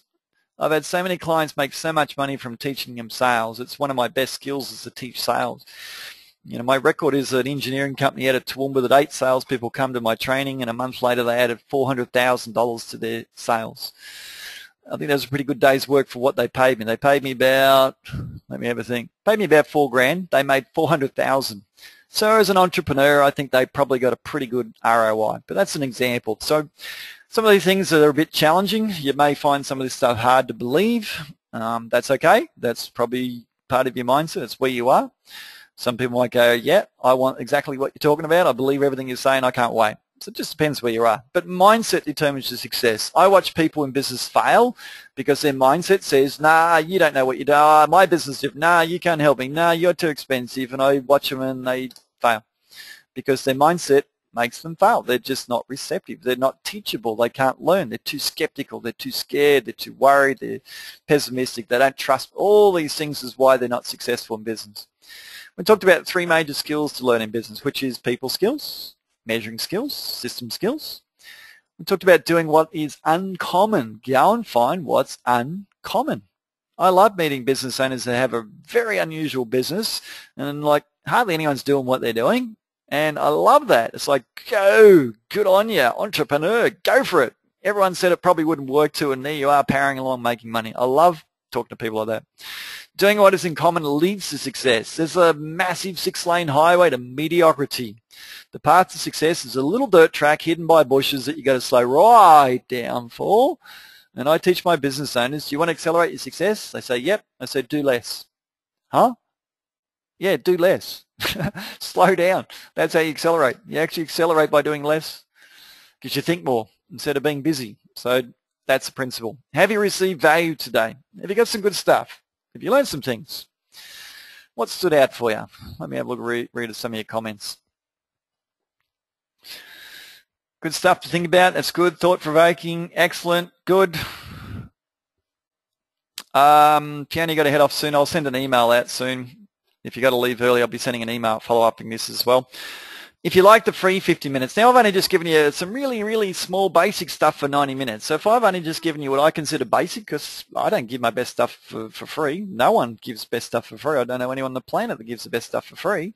Well, I can't because my best stuff blows some people out of the water. So I've got to start at a introductory level too. But if you like what you got here for about 90 minutes, imagine how good other things are that I could talk to you about. So that's what I like to do.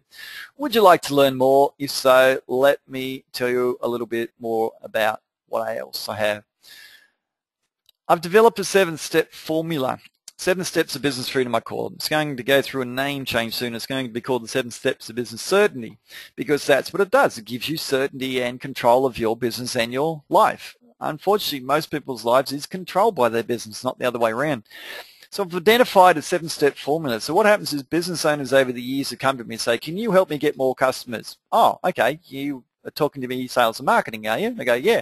Okay, which one in particular? Do you want the phone to ring more, or do you want to talk about conversion rate strategies? Nearly every single time I ask that question, oh, I want the phone to ring more. Oh, okay. What's your conversion rate like then? Oh, it's pretty good. Okay. Exactly what is it? Do you know? Do you measure? Less than 1% of businesses measure their conversion rate with a spreadsheet or a CRM or anything and look at a report on a weekly basis. So I say, all right, well, maybe we need to be thinking about measuring before we start talking sales and marketing because maybe your conversion rate's not as good as it is. What's your net profit margin? What's that? Okay, all right. Well, I don't really want to talk to you about sales and marketing unless I know your net profit margin, because if it's negative and I get you more customers, you go broke faster. If we market an area of your business that gets a lot of sales that you're running at a loss because you don't know that, then that sends you broke faster as well. There's too many risks to grow a business fast, so I want to measure, I want to find out what's going on. When you measure, you start to identify a whole lot of great opportunities or weaknesses. A great opportunity is your conversion rate's 10%, not 30 or 50 or 100. Your conversion rate's low. I go, excellent opportunity. That's not a bad thing. That's a great thing, because you can triple 10, quadruple 10 with good training. So when you measure, you find the strategies, and a plan is a series of strategies that you implement to achieve your goals quite effortlessly. And we need to put systems in place, because if you triple your number of customers, you need to triple the number of employees. Therefore, you need to do a lot of recruiting really quick, and therefore you won't have time to do systems after that. So we need to get systems in place before we do explosive growth marketing or sales skills training. We need to have that in place before. We need a whole lot of things. So before I tend to work with business owners to step 6, I say we've got to do step 3, then 4, then 5 before we get to that. But to do measuring, it's not a one-person activity, it's a whole person activity. Everyone in the business needs to be measuring all facets of the business, not just how much money have I got in the bank. That's good. It's what most business owners are running on: how much have I got in the bank? That's good. I can pay wages. That's great. As instead of saying, what are the leads for the week? What are the conversion rates for the week? What's the average wholesale? What's the gross margin we've made?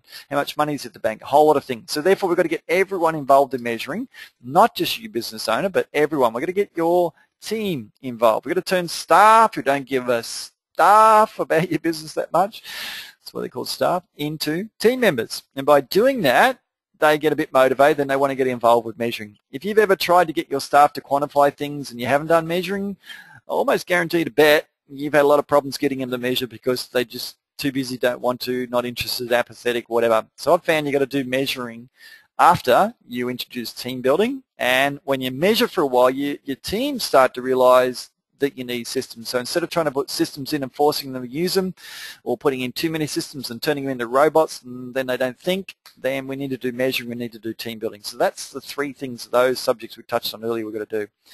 All right, but before we've got to motivate the team, we've got to motivate you. Now, I love the saying. It's a great saying. There's no such thing as an unmotivated person. There's a person without a very clear vision of what they're trying to achieve.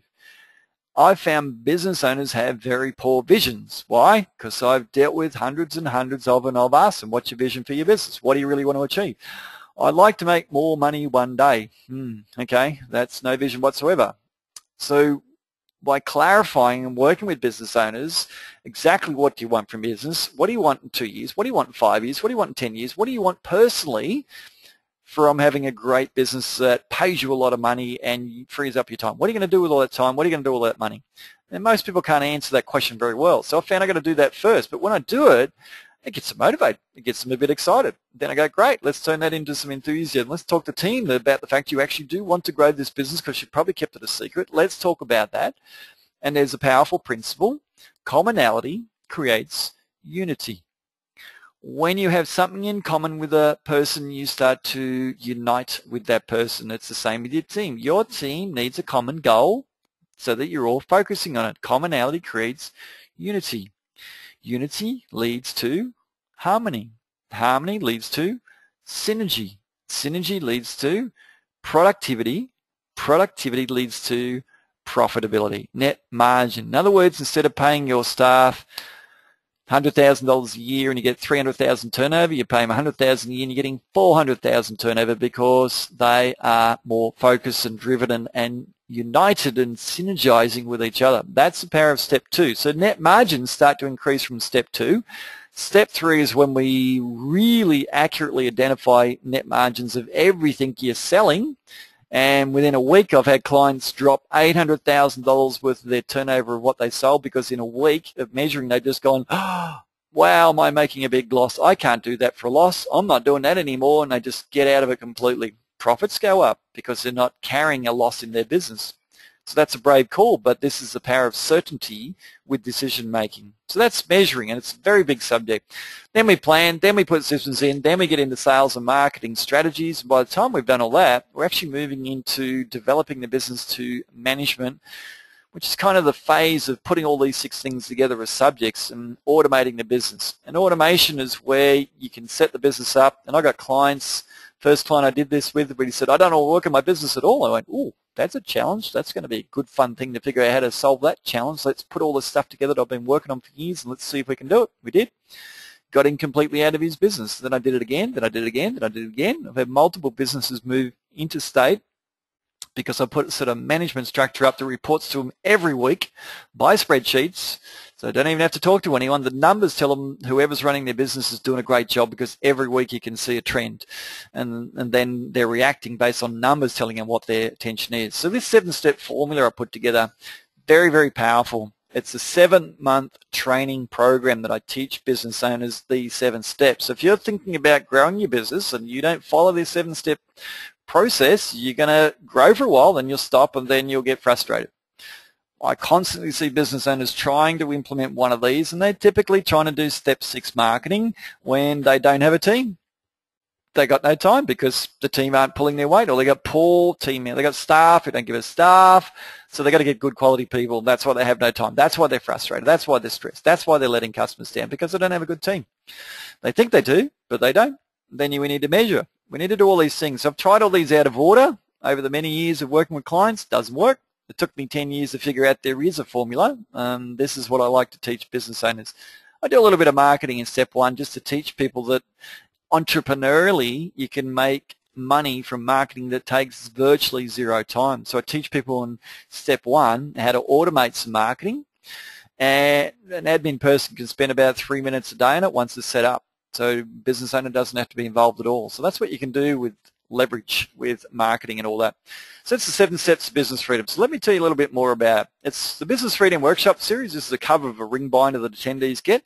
In that ring binder is 9 workbooks, and it's about a total of 600 plus pages. That's a lot of content because I've systemized how I grow businesses. And you, if you were in the training, would receive these systems. So you're getting finished systems, not, hey, there's a whole lot of principles. Off you go. You go and figure it out for yourself. You go and create all the things that you need because I've just told you something that you've got to go and do. So you're getting the systems already finished. It's a complete system training. I've never seen anything close to this anywhere in the world where people are giving you the systems of how to do the things I've been talking about in this training. It's done. You know, most of it's done, not all of it. But most of it is done. The big chunky ones are actually finished and done, and try and find anyone in the world that's giving you content that you get a full recruitment system done, a few other things.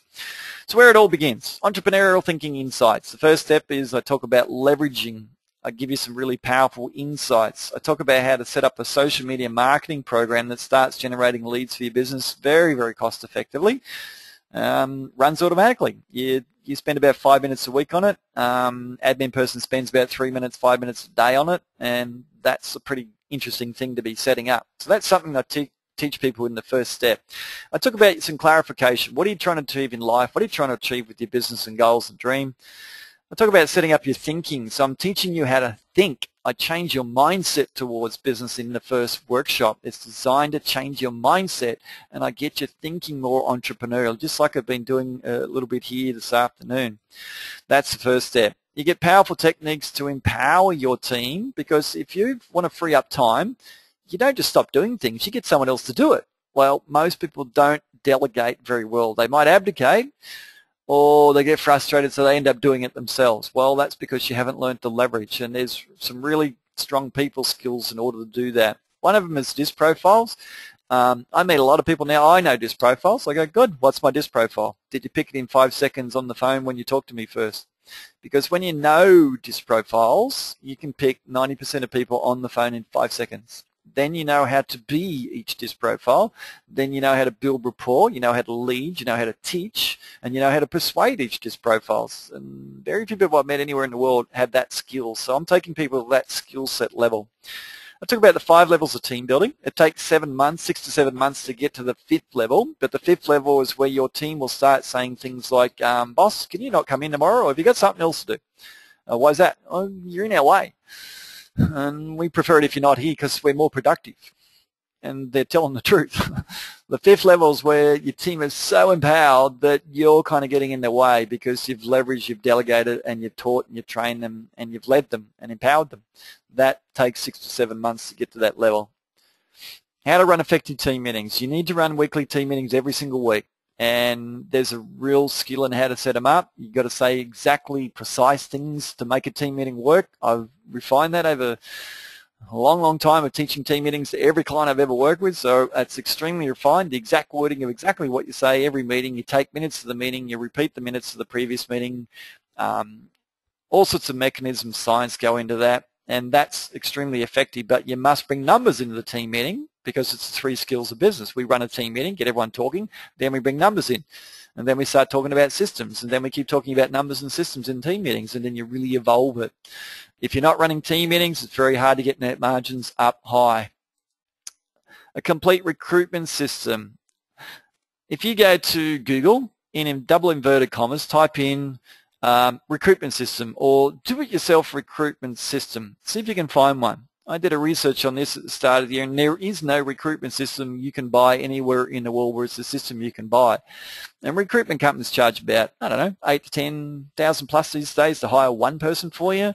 So what's a recruitment system worth to you if you have the ability to hire great quality, great attitude people that work as hard as what you do for the rest of your life, and you haven't got to pay anyone to help your recruitment again? What's that worth to you? Put a value on that. If a recruitment company want to charge you $5,000 to $10,000 to do one, and you're probably going to need to hire another 5 people in the next 5 years, well, they charge 50 grand for it, or you're going to struggle and stress and think you can't get good people, so you put up with the poor ones you have. So there's a bit of value on that I like to give business owners. Influencing training, so teach you how to influence your team to do what you want to do. What else? Well, you get the spreadsheets already done for you, and I customize them with you. Now, I've been giving business owners spreadsheets for a long time, and when they say, Tim, it doesn't do this, okay, that's a good idea, I'll change it. It doesn't do this, but my business needs this. Okay, let's change it. Change. 3 years, I haven't had one person tell me they need to change. They're done. They're finished. So I just teach you how to customize them. They come with videos on how to set them up. And some of my clients just gave the video to their very empowered, switched on, good attitude admin person, said, here, watch video, start using spreadsheet, please.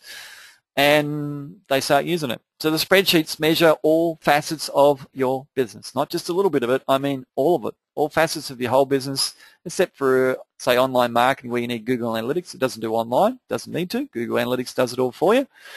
But it measures all the facets of sales, production, cash flow, P&Ls, ratios, all sorts of things. And they're customized. So I spend 2 one-hour conversations with you on the phone talking about it, and also what the numbers mean. So I allocate 2 full appointments to you in my training for that time.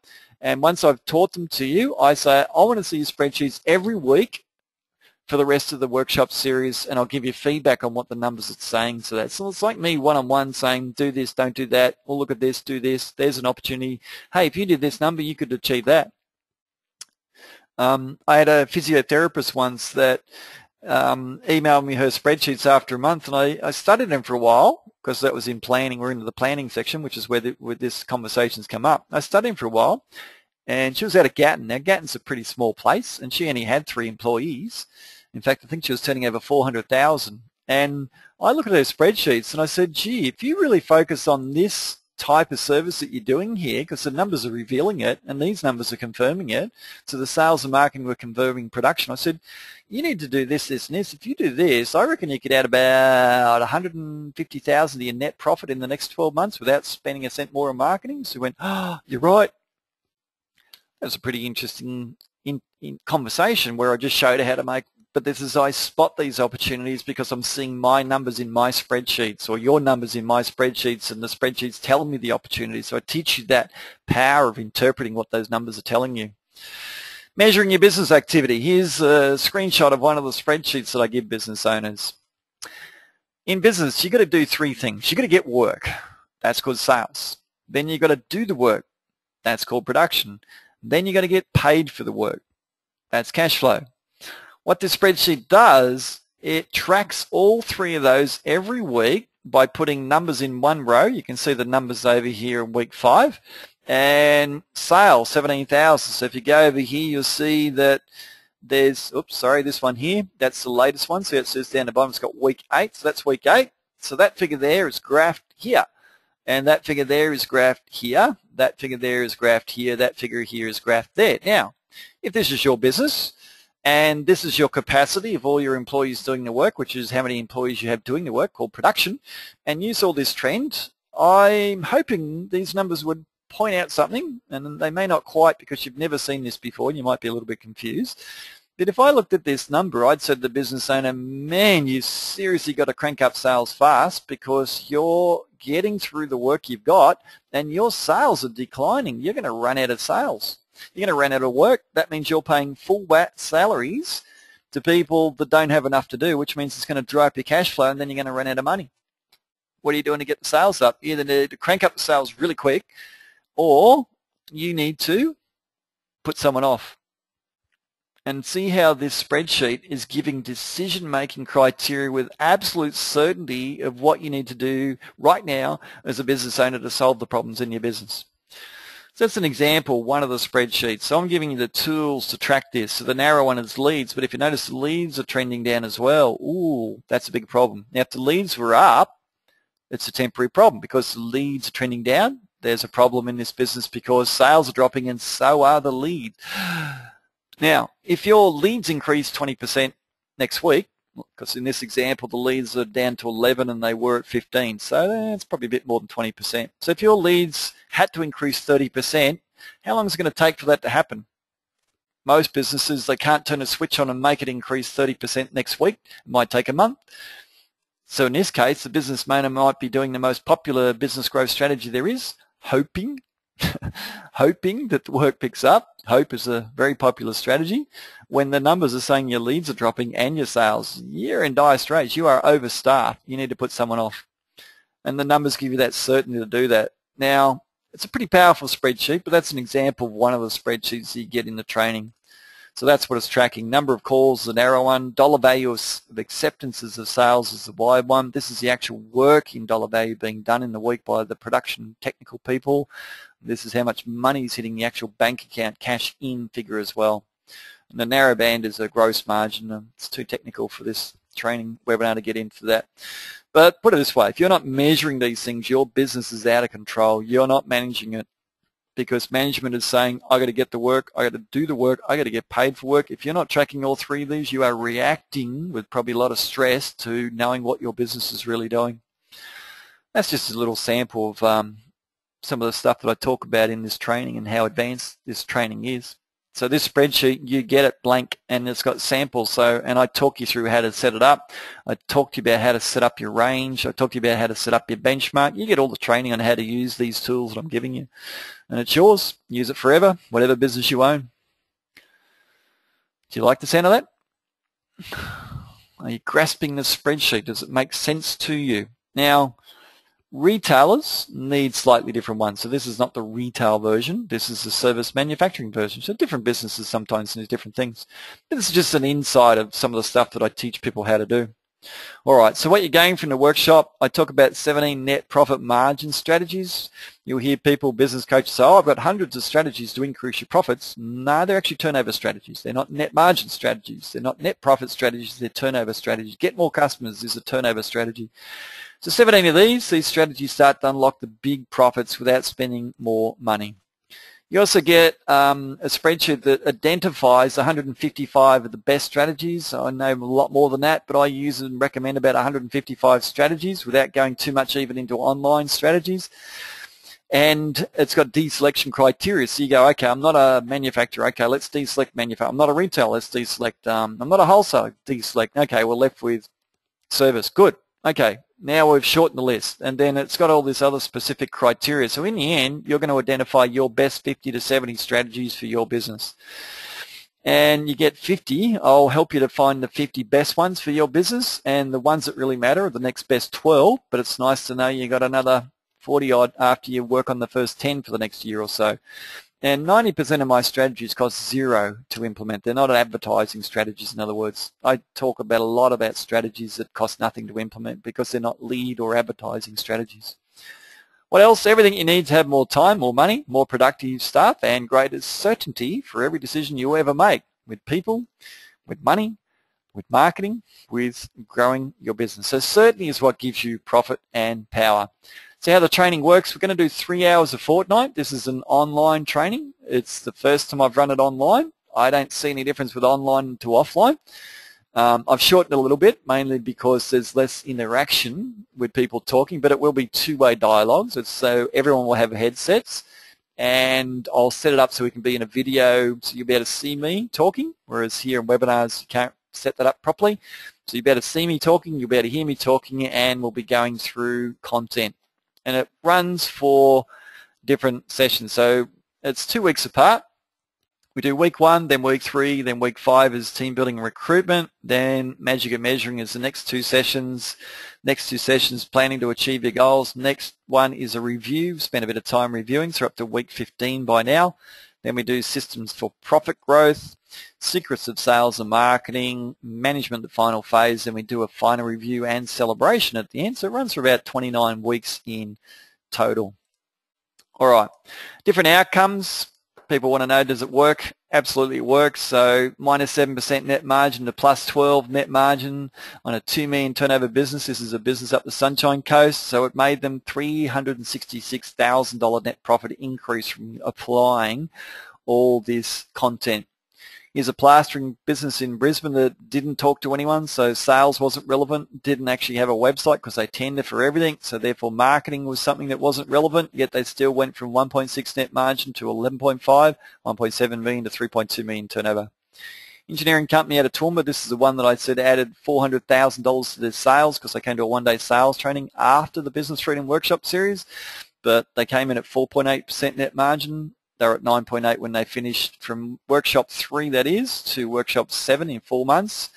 They, for the whole financial year, by the way, this is, previous financial year, this financial year, they were actually cracking 12% per month, but it averaged 9.8 for the year. So it made them $388,000 increase in net profit. And that business went on a year later to employ a general manager that runs that company for them as a result of that training. Bathroom Innovator in Brisbane, it was doing pretty well at 17% net. Way over the 5% for the industry, 17% went to 22, and his turnover increased as well. So added 172,000 net profit. Optometrist in Brisbane, an upmarket optometrist, retail, 16% net margin to 26% net margin, again without any marketing strategies. And a mortgage broker, it's a wholesale mortgage broker. Again, they didn't need marketing. They had all the clients they could get from 90-degree marketing, so net margin doubled in the time. So that's just some of them. There's a lot more examples on the website if you wanted to have a look.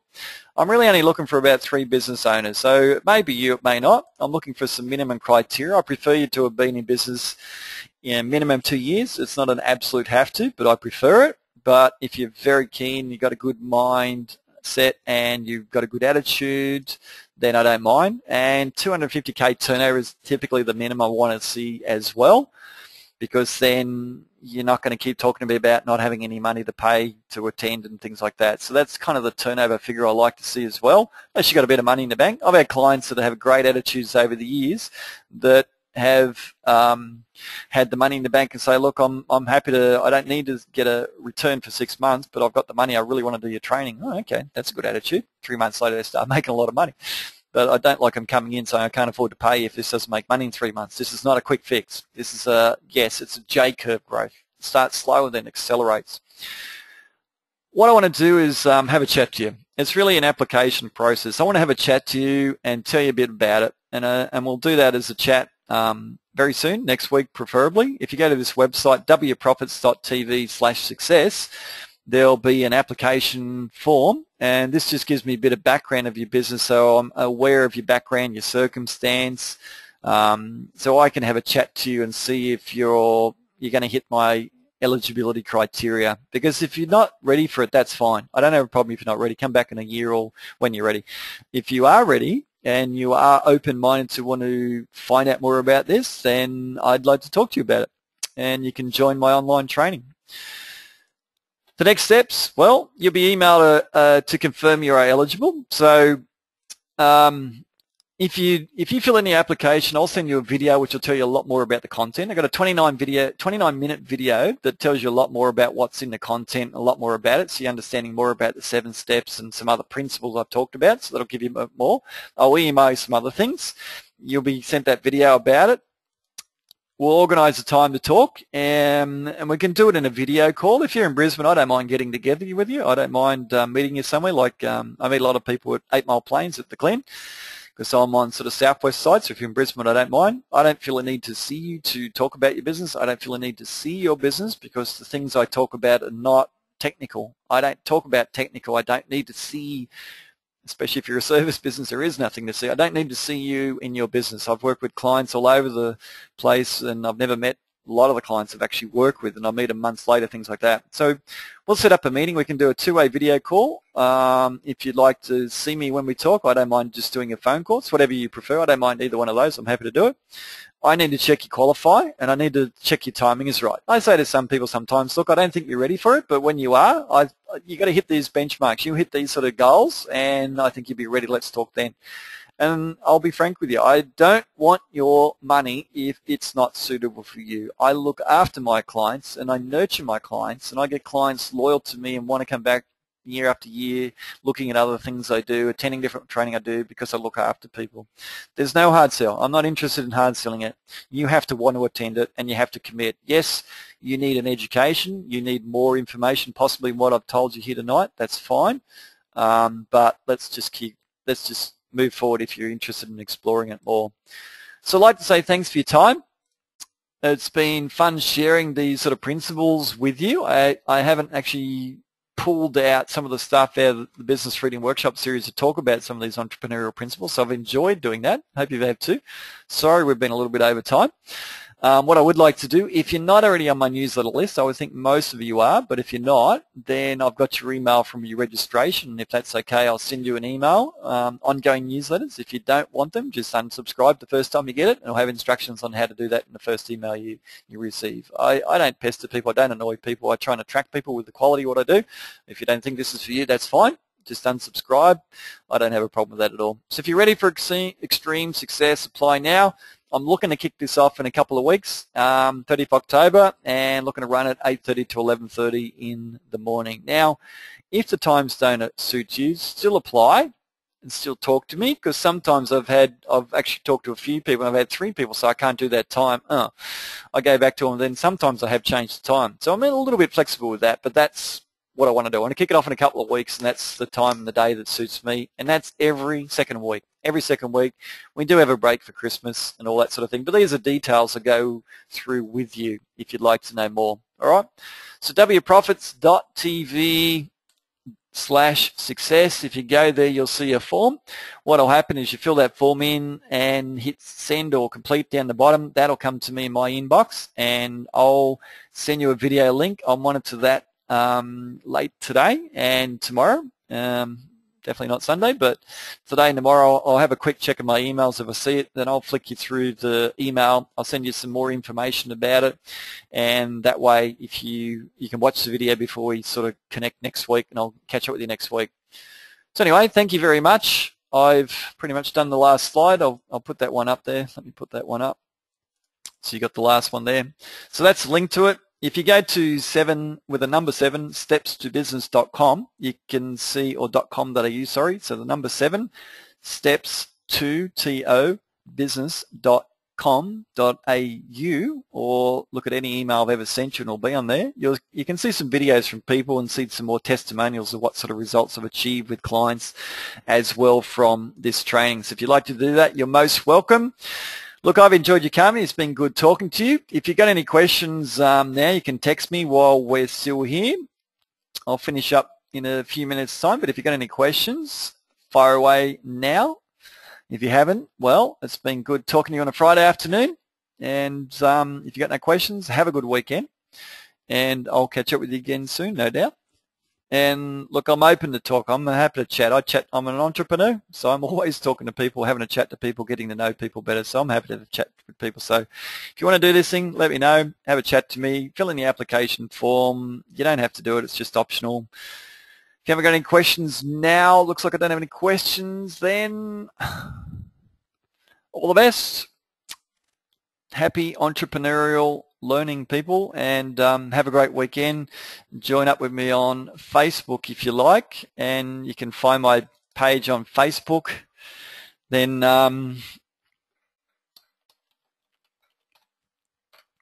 you can find me on Facebook with I Want Business Certainty. So if you go to Facebook and type in I Want Business Certainty, you can get some pretty cool stuff from me on that.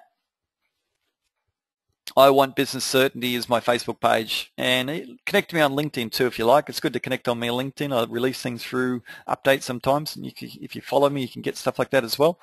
So that's all available. Other than that, talk to you again soon, people. Thanks for coming, and I'm looking forward to keeping in touch with you. I'll send you newsletters. I'll be giving things away. Go back to that book I've sent you, the Small Business Profit Report as well, because you'll find some good things in there. And yeah, keep your eyes on your emails. I give books away every now and again too if you like this content. All right, thank you.